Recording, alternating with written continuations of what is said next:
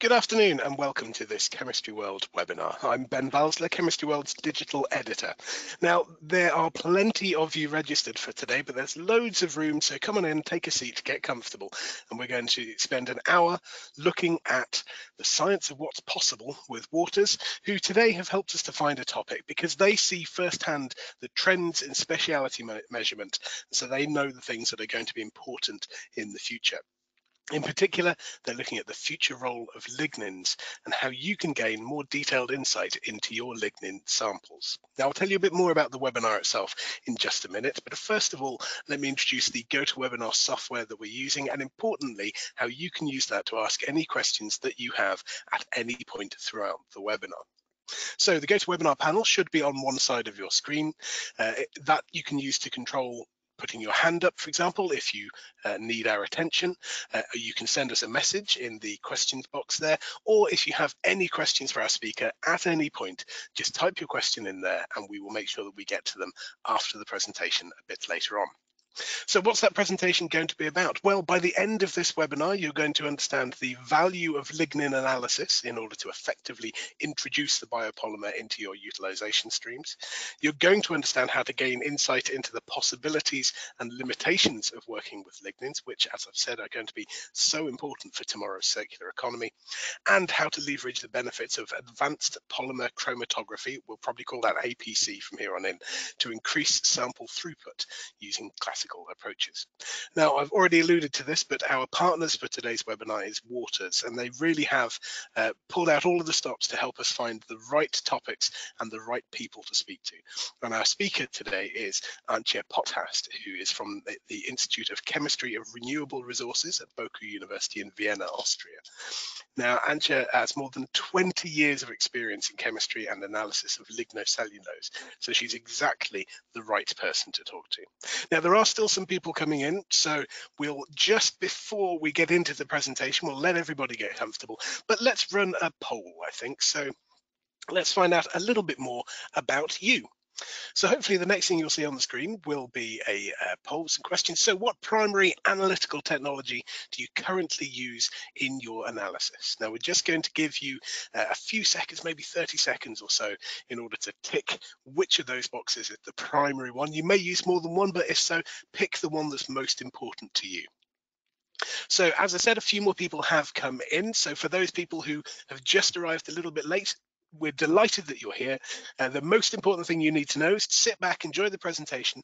But if you have any questions at any point throughout the webinar, then you can just type them into the questions box in the GoToWebinar panel, and we will put them to Antje as we get towards the second half of the webinar itself after the presentation. If for whatever reason you are unable to stay for the entire thing, then not to worry. We will be making a recording of this available and we will email that to everybody who's registered. There's also a certificate of attendance for everybody who was actually here during the live webinar. That will arrive in an email over the course of the next few days.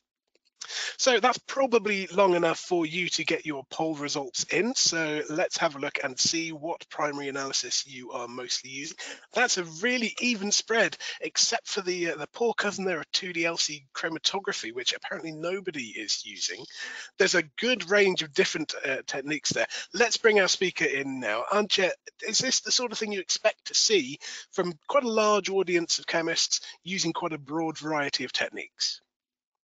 Yes, hello, good afternoon, everyone. It looks interesting, 22% for GPC, so that is really perfect. Liquid chromatography, mass spec, everything there. So I think we're all set for the lignin analysis, because Excellent. all three things we will basically need there, and there will be a little bit of everything in the presentation as well. There we go. Well, speaking of the presentation, just so that everybody at home is aware, we've pre-recorded this presentation to make sure that we could fit everything in. There's a lot to learn in an hour, and we wanted to make sure we still had time for all of your questions. So what we're going to do now is we're going to roll a video of Antje's presentation, and then we will come back to you at the end of that. So any questions you have at any point, drop them into that question box, and we'll open the floodgates of questions at the end of the presentation. Thank you again, Antje. Let's roll the video.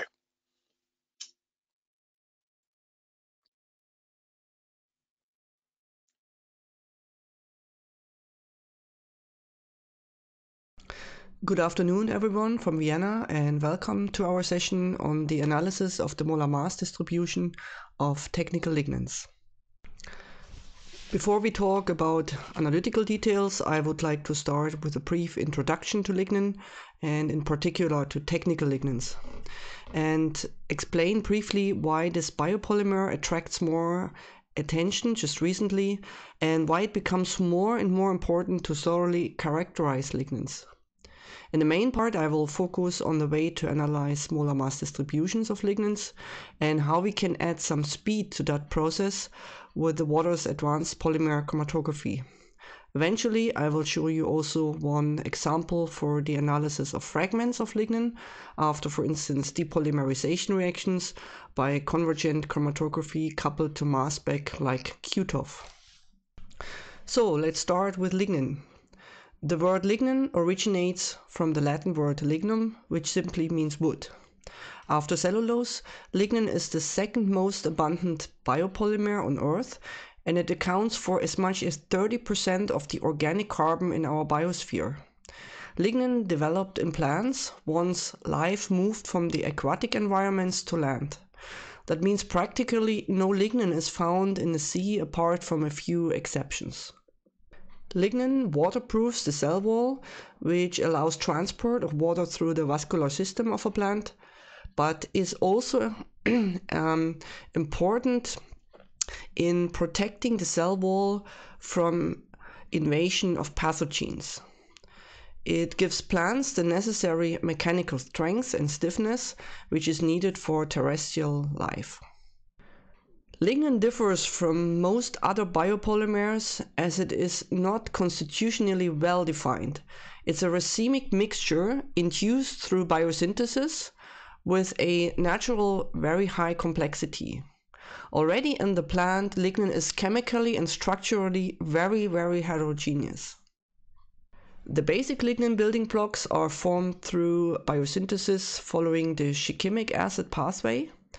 In trees, lignin is formed from mainly 3 phenylpropane units, which are shown here. Recently, it was shown that lignin biosynthesis is very malleable and other building blocks have to be considered as well. The polymer is formed by a random radical polymerization process, which is induced by enzymes like lactases or peroxidases, which are present in the cell wall. The outcome of this radical polymerization process is shown here in a very recent model for hardwood and for softwood lignin. The degree of branching and cross-linking is still a bit a matter of debate.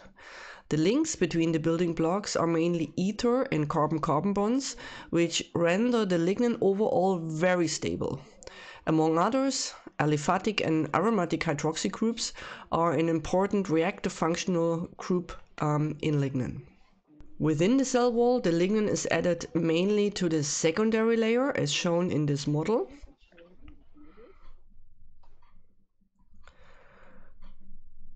And here it's closely related to hemicellulose, and the hemicellulose then of course also to the cellulose. So why is lignin of such an interest today? Worldwide, about 70 million tons of technical lignins are produced every year by the pulp and paper industry. That's a pretty decent number for a regrowing sustainable polymer. We can consider this as the largest natural source of aromatics, but we use only 1 to 2% of what is generated in technical process. Those pulping processes of wood are performed in order to produce cellulose, which is used then for paper, fibers, or derivatives. In that process, lignin is separated from cellulose and hemicellulose, and 98% of that lignin, which ends up as so-called black liquor, see that down here, this black liquor, is used as fuel to run this rather energy-intensive process of pulping. The main reason why lignin has recently returned to global focus is the new bioeconomy strategy. Here it plays an important role as a carbon source. While we can generate energy also by wind, solar, or water, we rely on carbon when we want to produce materials or chemicals. Currently, we use fossil oil for most of these products, but when we want to really implement a circular economy, we need a sustainable carbon source, and lignin is a good candidate because we already generate large amounts of it. This is one reason why the number of lignin patents is tremendously increased in recent years, what you can see here on the slide. But compared to that numbers, we see only few applications on the market. And here the quality of lignin and how this can be assessed comes into play. Lignin is a natural product, and as such, it is prone to already natural variability, and this in particular applies to lignin, as you could see already in biosynthesis. Even more so, changes in the raw material extend all the way to the final lignin products. But this is not the only complication with lignin. What makes it even more tricky is an additional, more or less drastic change brought about by the process which generates the technical lignins we have currently available in such large quantities. Such a process is, for instance, kraft pulping. While we already have a good understanding of the native lignin structure, we still pretty much struggle with the structure of the technical lignins. The harsh conditions, extreme pH, high temperatures for several hours, which are applied in most pulping processes, change the native lignin structure. Of course, many structural features are retained, but new ones are formed, condensation reactions do occur, and some unknown features are in that technical lignins we have only a rather limited understanding of today. The different technical processes result also in different types of lignin, which sometimes have very different properties. In terms of analysis, this means we either have to find a system where we can analyze them together, or we have to use different systems with different conditions. A major concern for analytical people is usually the solubility. Kraft lignins usually dissolve under alkaline conditions, while lignosulfonates are water-soluble. Some organosolv lignins, on the other hand, can be directly dissolved in organic solvents. In today's presentation, I will mainly focus on the two most important technical lignins, which is kraft lignin and lignosulfonate. Those two types of technical lignins are also lignins which are available in larger volumes. Kraft lignin is partially degraded compared to the natural variant. It contains about 2 to 3% sulfur, and it comes in different degrees of purities depending on the precipitation and subsequent purification treatments. Major impurities are ash and carbohydrates, as well as extractives. Every lignin is UV active. UV maximum is usually around 280 nanometers, and the specific feature of kraft lignin is its strong fluorescence, which makes it sometimes troublesome in some analysis techniques like light scattering. The lignosulfonates, on the other hand, contain sulfonic acid groups, which render the whole lignin structure water-soluble, more or less at all pH levels. The molar mass is generally higher compared to the kraft lignins. Also, lignosulfonates can show fluorescence, but this fluorescence is at a much lower intensity level compared to that of kraft lignins. In order to comprehensively analyze lignins, one method is usually not enough, as for many other polymers, and we have to perform a whole set of techniques to cover functional groups, byproducts, and also molar mass. So in the following, I would like to concentrate only on the molar mass of lignin, and as this is a very important property of the biopolymer, and it also is important in future applications. As said, molar mass is a parameter which is decisive for structure-property relationships. Lignin is dispersed with regard to individual chain length, but also with respect to branching, functional group composition, and group or charge. That means within a technical lignin, those structural features are not homogeneously distributed over the whole molar mass distribution, which also may complicate the analysis. In literature and in research labs all over the world, many different methods are currently in place to measure molar mass distributions of lignin. So far, no real standard method is in place. I will briefly comment on the different variants available and their pros and cons. For technical lignins, we basically have two choices. Either try to dissolve them as they are in a general solvent like sodium hydroxide or DMSO, or increase the solubility and with that also the choice of solvents by an additional derivatization step. What method a lab chooses depends on in the first place on whether only a single type of technical lignin has to be measured, like just Kraft lignins, or really different type have to be analyzed, like Kraft, organosolv, and also together lignosulfonates. Sodium hydroxide is a good solvent, but it has some issues with scaling, and also some lignins seem to be less stable in that system. In any case, it would also work for lignosulfonates. Derivatization by acetylation or acetopromination is very popular in Lignin-SEC. It largely increases the solubility of technical lignins, but not always renders all lignins perfectly soluble.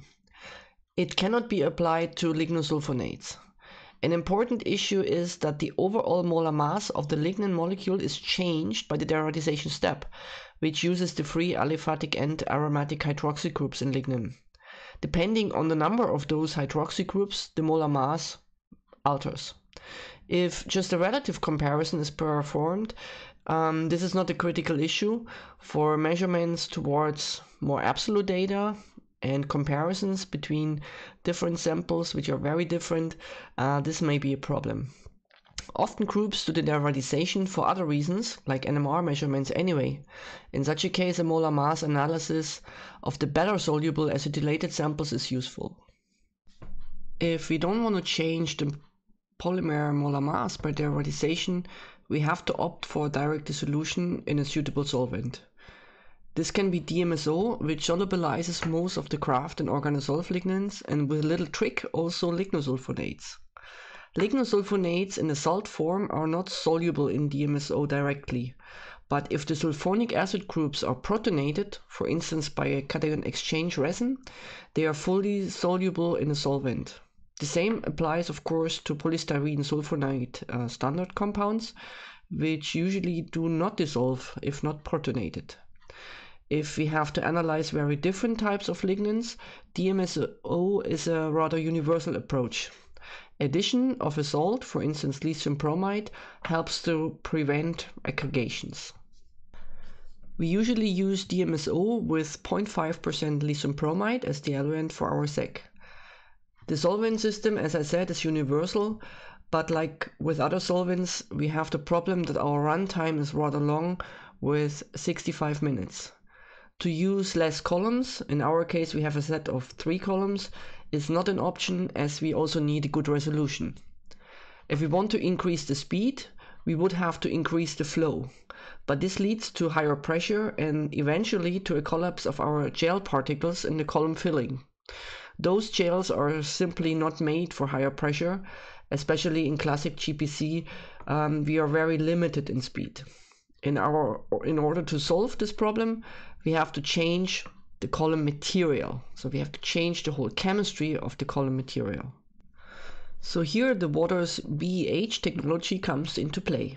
Ethylene bridged hybrids particles are the key behind the high pressure technology for UPLC, but also for the Advanced Polymer Chromatography, which is the size exclusion chromatography equivalent. We apply for lignin the equity APC-XT types, which are packed with a high coverage trimethylsilyl bonded to BEH. These columns work at extended temperature and also in organic solvents. With a stability of up to 1200 bar, we now have a completely different situation for size exclusion chromatography. The equity APC-XT columns are available in a range which is suitable for the molar mass determination of lignin, and lignin can also stand the high shear forces due to the much higher pressure, so it doesn't degrade in the analysis, which is a bit more problematic for larger polymers like cellulose, for instance. So the initial question when we started this was whether lignin can be analyzed on an APC system, and can our lignin analysis really benefit from that system in any way? What we expect from APC is of course a gain in speed and resolution, but we also had to consider some other questions. If we take THF as a typical solvent for APC, we need to derivatize to render the lignins sufficiently soluble. This would destroy the idea on a much higher speed in analysis. If we consider a direct solvent like DMSO, we have severe issues with the high pressure, which leads to freezing and solidification of the solvent already in the pump head. So we simply tested different options and different technical lignins and started in the first place with acetylated samples in THF. The chromatographic system consisted of an equity APC with an isocratic pump, sample manager which was set at 60 degrees, and the column manager set at 90 degrees. We analyzed the concentration of lignin using a UV, and as mentioned before, the column set tested was the equity XT. Here we varied the column set depending on the respective lignin samples, as you will see in a minute. The first solvent tested was THF with a flow of 0.8 ml per minute, and we applied polystyrene standards.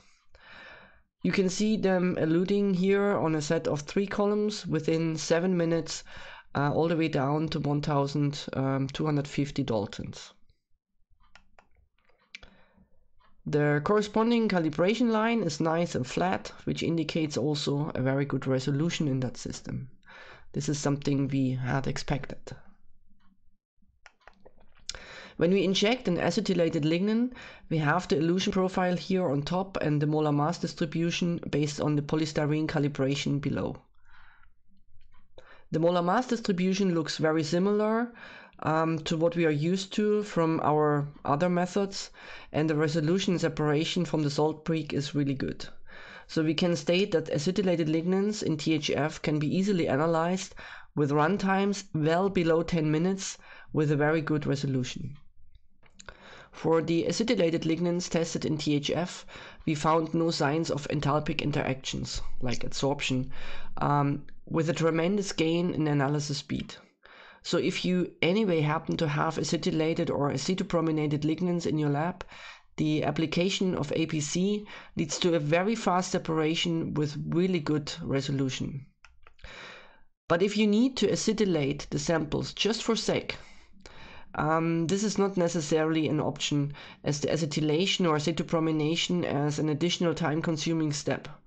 So any gain in speed in the chromatographic step is basically lost. Hence, we did test DMSO, so direct dissolution, and whether this would work to measure technical lignin samples also. As I already mentioned briefly, here we have to consider that due to the melting point of DMSO, the eluent can freeze out directly in the pump head, and of course then the pump stops working. This is indeed the case for pure DMSO. The addition of lithium bromide, in our case 0.5%, prevents this by a freezing point depression. So in connection with the salt, DMSO can be applied also in high pressure sec like APC. Other solvents work similarly in connection with the salt. However, for technical lignins, for instance the use of DMF did not work so well in our hands at least. For the DMSO lithium bromide system, we have tested different column combinations. Available are 45, 125, 200 and 450 angstrom versions. It is possible to connect all 4, even with the DMSO lithium bromide system.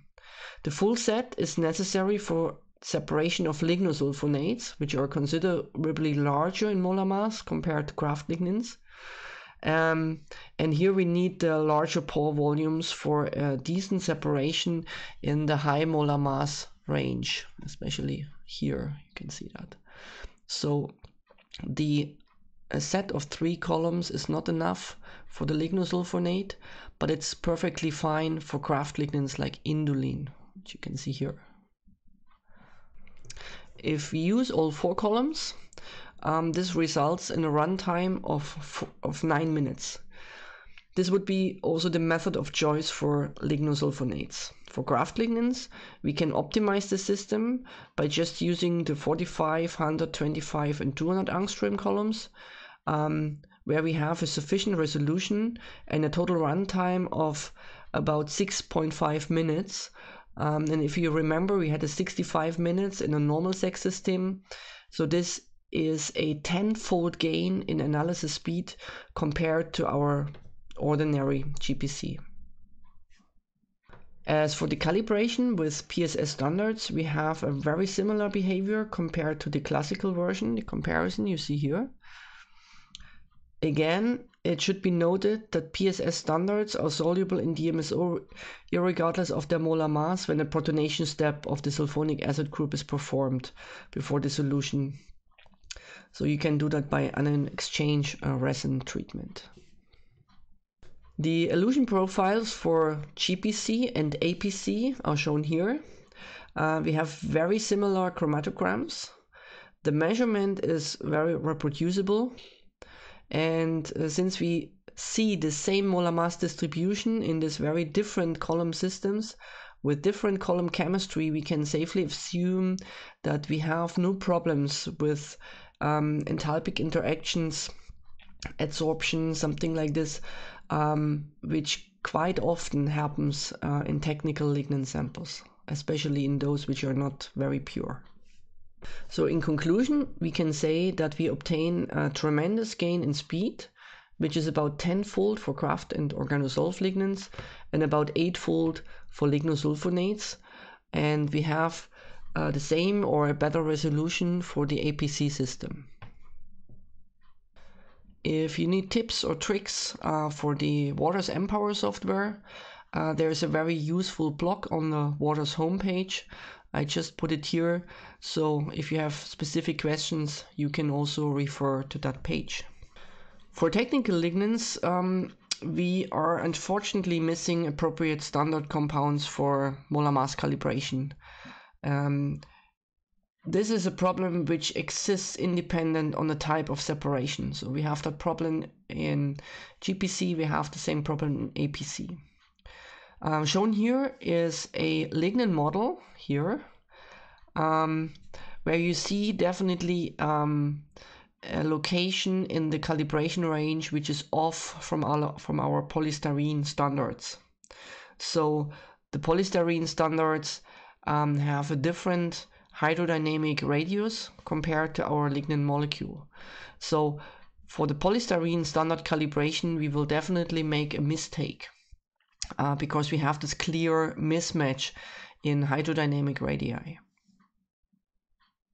In order to get around this problem, light scattering detection can be applied, and this can be done also to APC for technical lignins. The difficulty of using light scattering for absolute molar mass analysis in combination with lignin is the very strong fluorescence, which comes especially from technical lignins, and here in particular from graft lignins. And that very strong fluorescence disturbs the measurement very drastically, and in many cases a measurement is not even possible. A solution to this issue is if we shift the laser wavelength towards the infrared region where lignins have a lot less fluorescence. Together with filters and some other software related and hardware related tricks, we can measure absolute molar mass data also for graft lignins. Since the APC system has a flow in the range of an ordinary SEC, the light scattering detection and the MALS cell design work also in connection with APC. And an example is given here on the right side for organosolv lignin. The MALS mass data are here, and they are perfectly nice. So this is the absolute measurement of the molar mass. And this is the chromatogram for this organosolv lignins. It was just one column in that case. And a collaboration of Waters and also of the Wyatt Corporation in that issue basically allows for easy connection and operation of APC with absolute molar mass detection by light scattering. Last but not least, I would like to show you one more example of analysis of a degraded lignin. For lignin utilization, we have currently different scenarios. Either we use the lignin in the polymeric form and choose the type based on its polymeric characteristics for a certain application. A second variant is to partially separate the lignin into different polymeric fractions, high molar mass fractions, low molar mass fractions. We can do that either by molar mass separations like ultrafiltration or by polarity, so using different solvents. Or in a third version, we can strongly degrade or depolymerize the technical lignin into smaller fragments. And of course, we also need to analyze those fragments. And one nice example is basically given here with the application of convergent chromatography, the UPC2, which applies supercritical carbon dioxide as the solvent together with a modifier. This ultra-performance convergent chromatography system, the UPC2, can be coupled to a number of different detection systems, and very powerful, of course, is a direct connections to a QTof MS system. And this has been previously described by Hulteberg and co-workers, and also by the Turner Group. Both are from Sweden, and the literature is given down here. The separation power for lignin fragments in the UPC2 is very good. We have a very high speed, as we can see here, so separation is done below 7 minutes. So this brings me already to the summary of our webinar on lignin.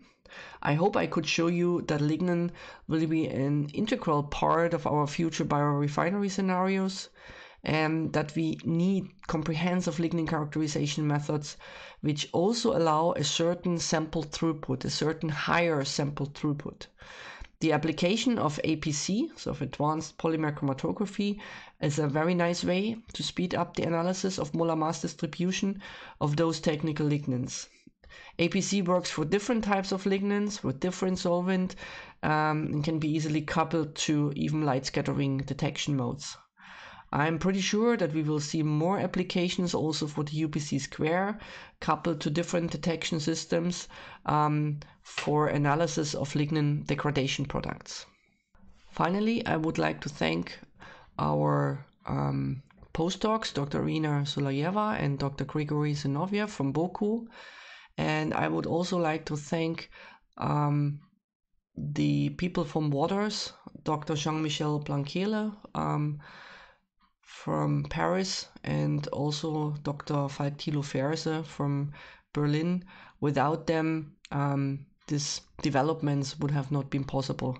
Thank you very much for your kind attention, and feel free to ask questions, to type in questions, and we will be here and try to answer those. Thank you very much. Very much. That was a very in-depth walk through all of the issues around lignin analysis. Clearly, it's a subject where there's a great deal to learn, a lot of its own very specific issues that need to be dealt with. And it's also one of those wonderful examples where academics at a university work very closely with instrument developers to make sure that we're getting the techniques that we need. Now, we are going to open up for questions in just a second, but first of all, let's find out a little bit more about you, our keen audience. So let's roll another poll. And here we go. How important is method development in your lignin analysis? So again, just pick one of these. Is it critical? Is it very important? Is it just somewhat important? Or is it not important at all and you're just here to enjoy the presentation? So we'll give you a short while to fill in some of those. And just a reminder as well, as I said, that was an in-depth walk through the entire science around this. So if you wanted to go back and watch that again, we will be making the recording available. People often ask us if we're happy to share slides. we feel that the important thing is not just the content of the slides, but the combination of the slides and the presentation that's being given. So rather than sharing the slides, we would direct you and encourage you to go back and watch the video again, just to watch in a little bit more detail, pick up those things that you may have missed the first time round. So we'll still leave that up for a little bit longer while I remind you that there is that questions box. We've already got a couple in, but any more questions you want to put in, just type them into that questions box right away, and we will get through them as quickly as we possibly can. That's probably enough time for the poll now, so we're going to close that down and see what the distribution is like. Okay, so again, there's a reasonable distribution here. There are relatively few of you for whom method development is critical, but a lot of you for whom it's very important. Antje, again, thank you ever so much for pre-recording the presentation. It was wonderfully clear, very concise. Is this the sort of thing you'd expect to see, that the majority of this audience are in this sort of very important up to critical area? Yeah, I think what we see here is that lignin still needs a lot of development. So there's very few ready-made methods out there which are like plug and play.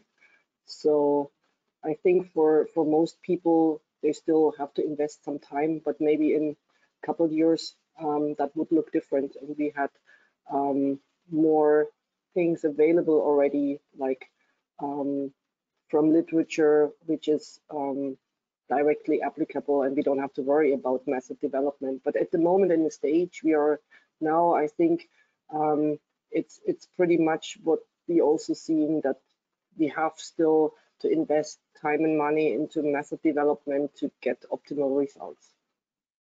That leads me actually very neatly on to a question that we had right at the very beginning of the presentation from John Liu, who said that lignin has been an academic topic for 70 years. It's still a hot topic now. What's new about what you've been able to show us today? What are the more recent developments that we can now take advantage of? Yeah, I think we have to look into technical lignins, which is a little bit more tricky, but those are the lignins we will use in the future for whatever applications. And of course, we have totally different methods nowadays, so we have a lot more possibilities, but still lignin is very, very tricky.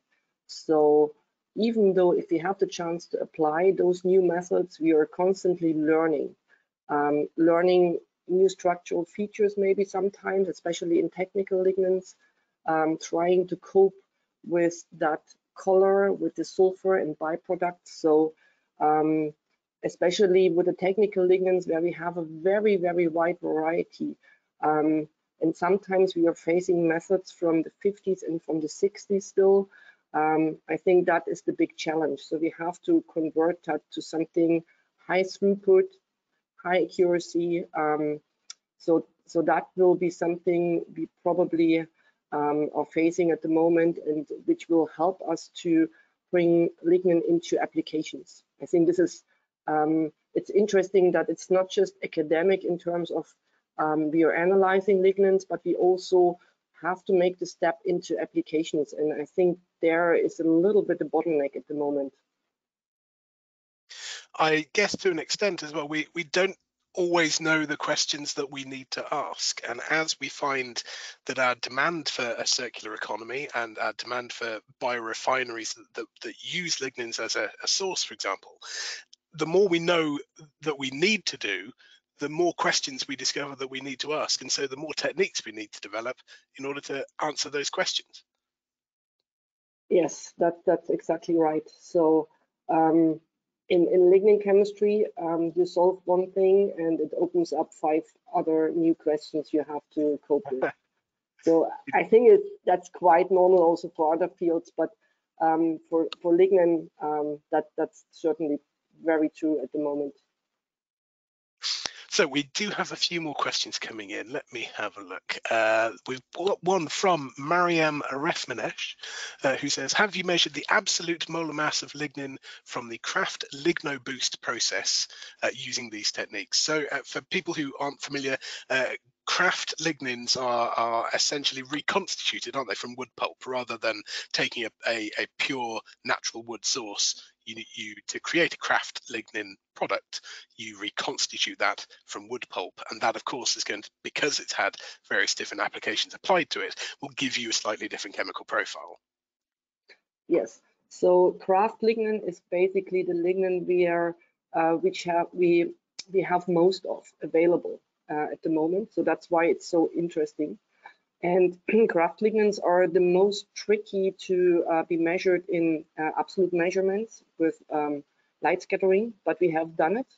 So it's possible to analyze craft lignins with a 785 nanometer laser, where you can suppress the fluorescence of this craft lignin. And this is also true for the LignoBoost. And yes, we have measured it also for the LignoBoost. This 785 nanometer laser, together with filters,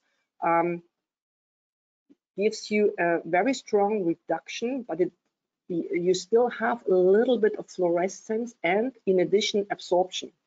And those two processes go basically against each other. So with absorption, you measure less molar mass, and with fluorescence, you overestimate. You can basically correct for both. And the trick basically is that you look at the calibration line in the mouse and the light scattering, and there you see that there is strong fluorescence in the low molar mass range, and there is basically no fluorescence at that wavelength in the high molar mass range. And with the wired system, you also have a chance to correct for the absorption by using the forward laser monitor as a reference, as an internal reference. And then you can basically extrapolate down from the non-fluorescent high molar mass over the whole range. And by that, you get an absolute number for craft lignin, which is roughly 2 times higher, so 2 times what you measure with the polystyrene standards. So it's definitely higher. It depends a little bit what type of LignoBoost you have, but I would say for a softwood LignoBoost, it's 2 times higher than what we measure with our polystyrene sulfonate standards. So I hope this answers this question. We've had a couple of other questions about craft lignins as well, but I think I'm going to move away from that for now. So Marina, really excellent questions, but I think we'll just move away from now. We will send these on, so if there is anything that we can say for you, we'll try and get those sent over. We've had a question: can a GPC differentiate between soft and hardwood lignins? And that's a question from Ara Jeknavorian. So I guess this is an important thing when you're looking at the source of lignins. You need to be able to differentiate between what the original wood was. Is this something that we can use these techniques for? No, a GPC can basically not differentiate between softwood and hardwood, although what usually is the case that hardwood craft lignin, for instance, is usually or has a smaller overall molar mass or MW, smaller overall molar mass distribution compared to a softwood. But in principle, no, you cannot distinguish whether you have a softwood or a hardwood lignin, not with GPC. And speaking of perhaps the restrictions of the approach that we've got here, Shubhanka Bhattacharya asks if molar mass of lignin is actually a good parameter for the comparison of different types of lignin, because they're different compounds, different properties. Is molar mass really telling us enough, or are we using it just to learn very specific things? Yeah, I mean, molar mass is one out of many parameters, but I think it's a very important one.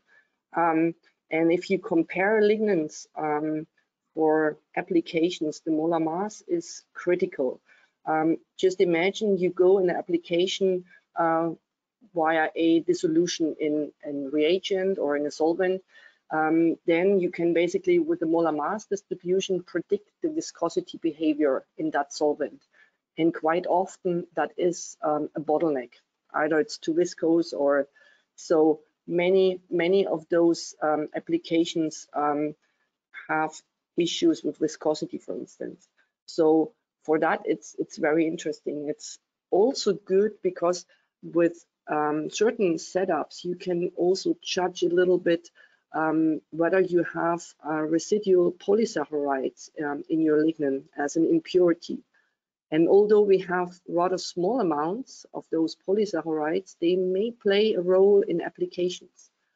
So small amounts of silan, for instance, show up in the rather high molar mass range of the distribution, because the silan is still, compared to a kraft lignin, a little bit on a high molar mass side.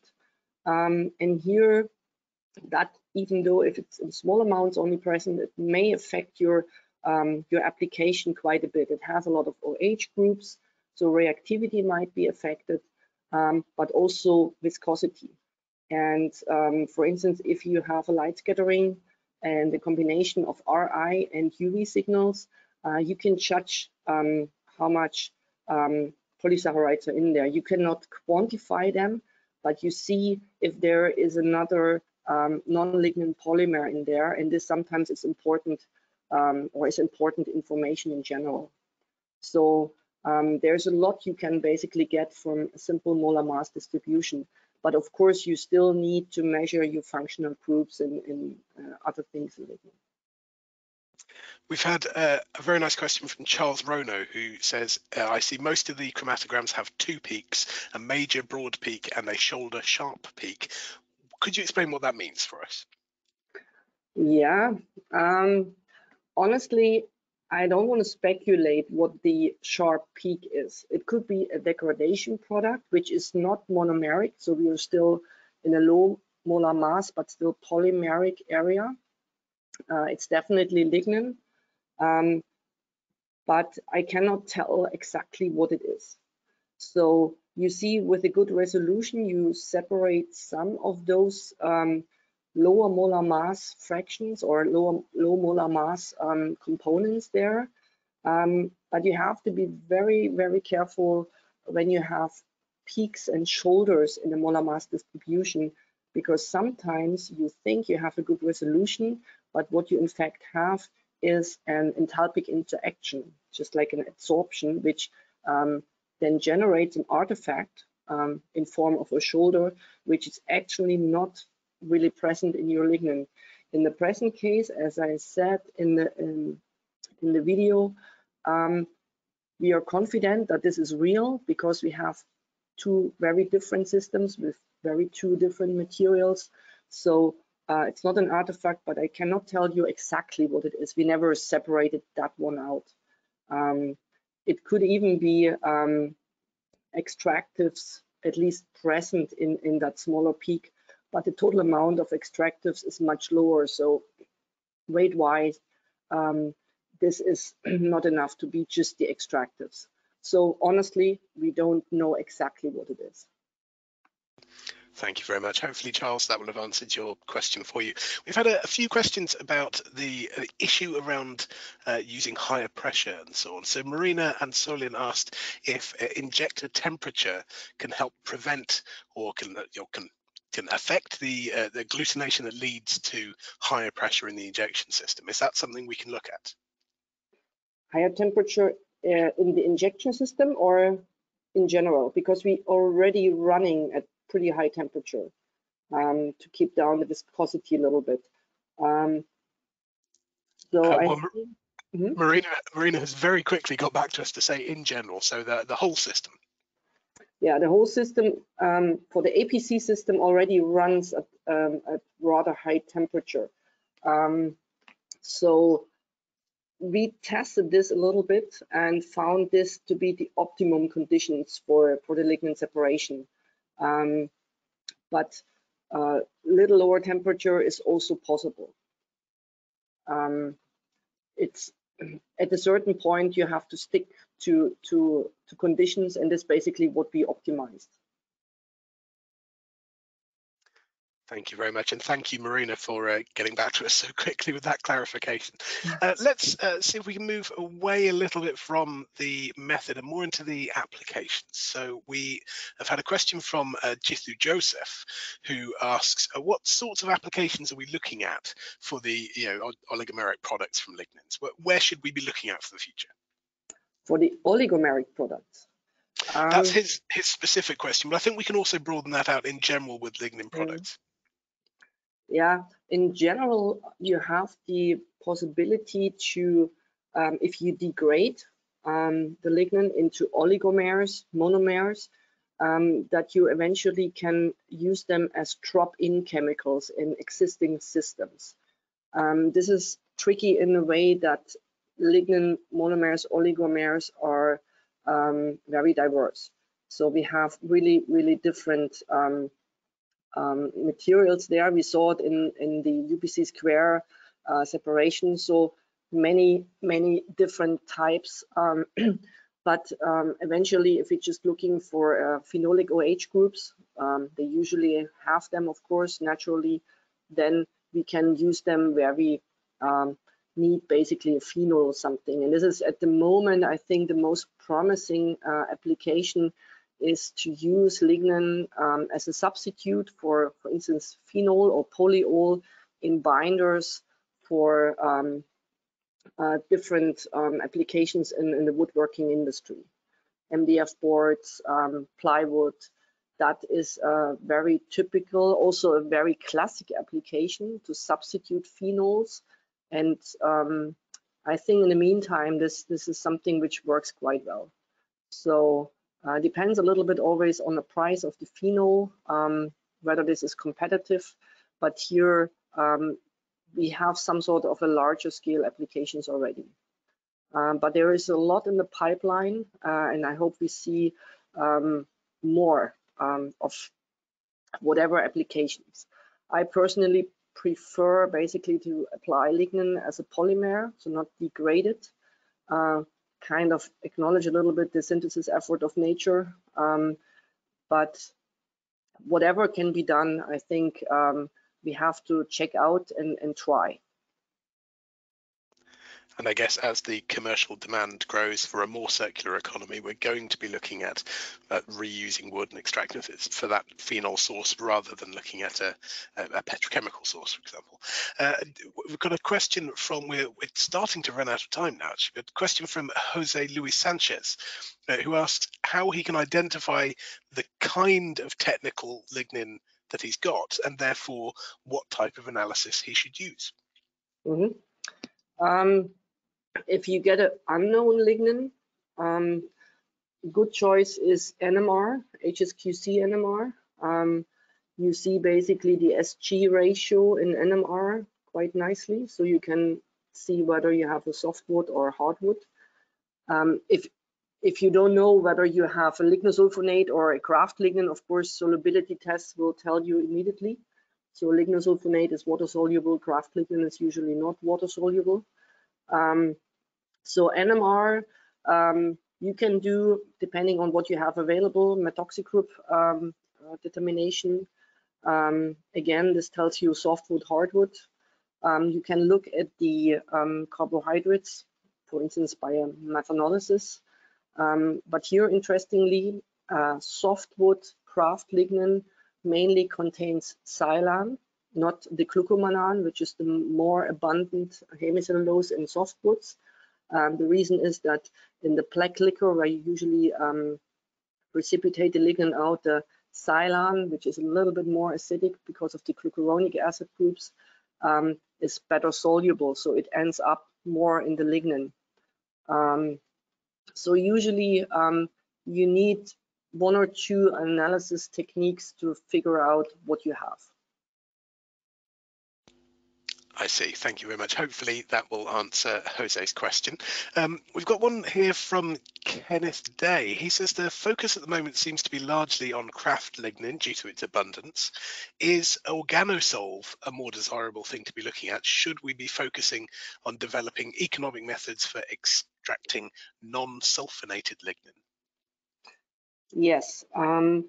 I mean, the reason why we have this large focus on organosolv, on kraft lignin and also on lignosulfonates is the kraft lignin is there in very, very large quantities, at least in the form of black liquor and already also as isolated lignin from the lignin boost, for instance.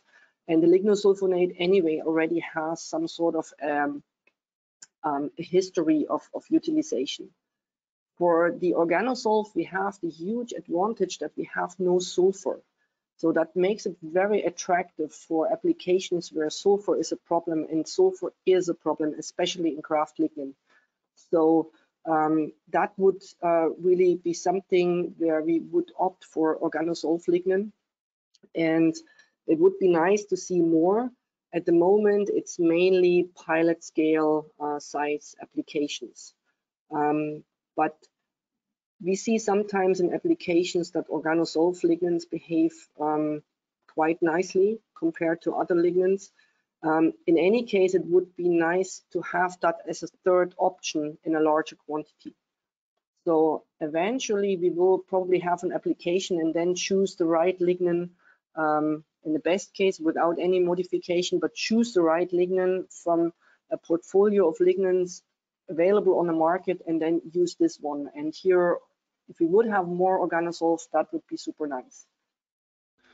Thank you for that question, Kenneth. Hopefully that answers it. It certainly sounds like we're waiting to see which of these pilot scale things will prove to be truly scalable. We've got less than 5 minutes left, so let's see if we can squeeze in a couple more questions. We talked about using phenol from lignin. Mertkan Otzel has asked, how can we do a phenolic content analysis of lignin? Do you have any suggestions? Yes. Phenolic content analysis, there you have different options. One option is phosphorus NMR. Here you react the lignin with a phosphorylating reagent, which basically attaches to aliphatic OH groups, phenolic OH groups, and acidic groups, carboxyl groups. And then you run a phosphorus NMR, and here you can basically quantify those different groups separately. So that is a nice method to do that. It's not a high throughput method though. So if you opting for high throughput, there is very little available at the moment. You can also do a simple acetylation. So you acetylate all OH groups, aliphatic and aromatic, and run a proton NMR. And here you can basically also separate the acetyl groups attached to the phenolic OH groups and also to the aliphatic OH groups. And you can quantify those. So there are options available, and phenolic OH groups, or both phenolic and aliphatic, are one of the main structural features which determine basically a lot of the reactivity, although the reactivity is relative. So reactivity only can be defined if you know the respective application. So you have to know reactive in terms of what. But phenolic aliphatic OH groups are certainly really important, and there are methods out there. We are currently working on a high-speed method for those structural features, hopefully available soon. Fantastic, thank you. Let's see if we can squeeze one more in. This is from my own notes. Lignins, as we know, they tend to arrive as a mixture, all sorts of different things in there. How much do carbohydrate impurities affect your measurements?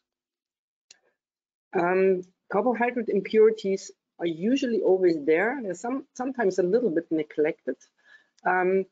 They, in the first place, affect solubility. So if your lignin is not very soluble, it can sometimes be, it's not because of the lignin itself, it's because of the carbohydrate impurity. And here the DMSO system is kind of nice, because DMSO lithium bromide is known also to dissolve the carbohydrate fraction. Or you can basically measure hemicelluloses in DMSO as well. So this little hemicellulose parts which you have in the lignin fraction as impurity readily dissolves also in DMSO, and that's why the DMSO system is sometimes a little better than other solvents like DMF, for instance. And then, of course, it with the SEC malt system, you can basically see this carbohydrates if you have reasonable amounts also in the GPC malt system. Fantastic. Thank you for squeezing that question in. We are basically now out of time. I'd like to say a huge thank you to Waters, who helped find the topic, find the correct presenter, and I'd like to say an enormous thank you to Antje Potthast, who's a professor from the Institute of Chemistry of Renewable Resources at Boku University in Vienna. Thank you, Antje, for joining us, and thank you to everybody who submitted your brilliant questions. I'm sorry we didn't have time to get through all of them. Some of them are really very specific as well, but we'll try and send all of those on to our presenter, and if she is able to help, then I'm sure she'd be delighted. So, as I've said, we will make a recording of this available. If you'd like to go back and watch any of it again, that will arrive in your inbox shortly, along with the certificate of attendance for everybody who is able to join us live. Chemistry World does a range of different webinars. Do keep an eye on chemistryworld.com/webinars for upcoming topics that you think you might be interested in. If you're not already a registered reader of Chemistry World, please do sign up. You can get our daily, weekly or monthly newsletters, as well as access to the latest chemistry news, research, opinions, and features and reviews from across the chemical sciences. I'm Ben Valsler, Chemistry World's digital editor, and I look forward to seeing you in another Chemistry World webinar. It was a pleasure. Thank you very much.